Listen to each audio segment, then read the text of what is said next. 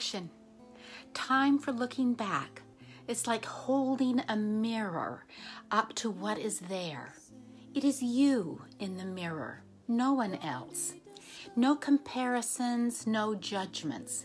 Reflect on your ability to look at your reflection. Still here. Still here. That adds up to resilience upon reflection. All that is there in you, in that reflection, and like an infinity mirror, it reflects you in so many dimensions. So like seeing the bigger picture, you see the bigger reflection with a bigger awareness of who you are, still here. Your true color